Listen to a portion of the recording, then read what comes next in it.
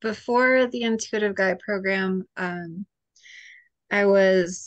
finished up massage school and was kind of like in this rocky space where I didn't know about all this internal healing, and massage school kind of introduced us to, reflexology and Reiki and all these energy healings. And I could feel like was an imbalance somewhere, but I couldn't really place what I needed to learn or what I needed to do in order to incorporate that to make myself a better massage therapist. And I've been following you for quite some time, just little things that would come through, and I'd see these cool retreats pop up. And I'm like, well, maybe someday I'll go do one of those. And I'd see the intuitive guide program pop up, and I'm like, that looks really cool. And then there was like, I think it was the winter before I started that it came up, and I was like, you know what? I think that's it. I think that's what I need to do is this intuitive guide program. And we had been learning in massage school how to body test and learning about whether or not our bodies are telling us that, yes, this is something we want to go do, or no, it's not for us. We're not ready. And when I asked myself, is this something that I need to do? It was like a hell yes. Like we need to, you need to get on board. Mm. And so it was probably one of the best things I've done for myself in many, many years. So thank you for that.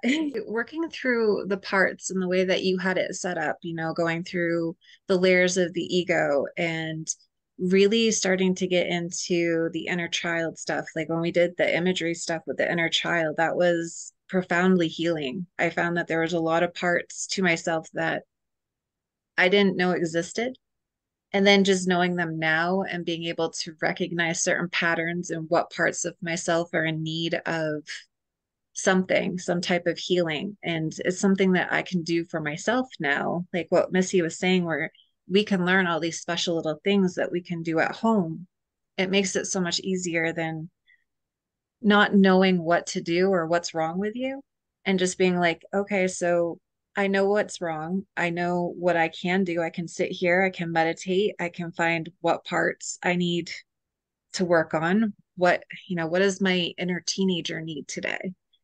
What is my inner 20-year-old saying that she's angry about today? Just working with those parts I found to be the most profound. Um, I still struggle with inner critic, but I have a feeling that's something that most of us are probably going to struggle with. um, is much better.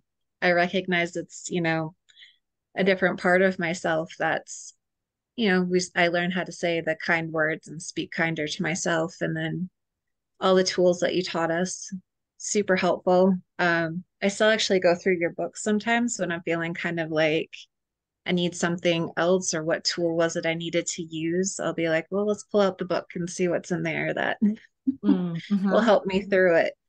But I found that it doing all of the parts and shedding the ego gave me a confidence boost and allowed me to see what I was faking and where I'm not, what my real strengths are, and what I still could probably use a little work on. Um, and just it helped make me a more confident and better massage therapist, as well as I've dived into my Reiki practice and being able to feel comfortable now. Like when we first started, it was so uncomfortable doing Akashic records for people because I was very self-conscious. And now it is what it is. It's like I'm gonna go in, we're gonna go and talk to your guides, and here we are.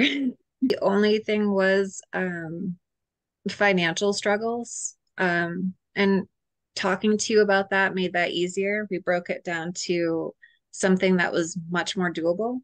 And the one of the women that I was mentoring with at the time in the massage school, we sat down and created a way to bring in more of an income so that it wouldn't be as much of a struggle. And so it all worked out the way it needed to. And it was just nice how it all flowed in. So it was like the one thing I was worried about, I'd never needed to be worried about, which it was nice having that little peace of mind of having someone just break it down for you and be like, if you just have this amount of money and save about this much. You can pay this much every week and then put that aside and then it will be all paid for. And I'm like, okay. And then we could sell packages for massage and then that will pay for this. And I'm like, okay, this is cool.